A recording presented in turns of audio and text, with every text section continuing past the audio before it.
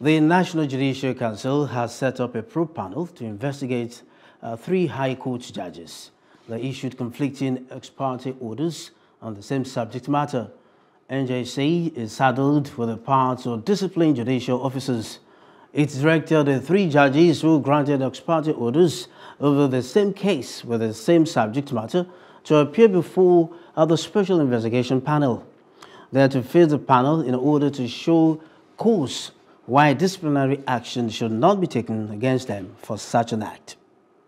Hello, hope you enjoyed the news. Please do subscribe to our YouTube channel and don't forget to hit the notification button so you get notified about fresh news updates.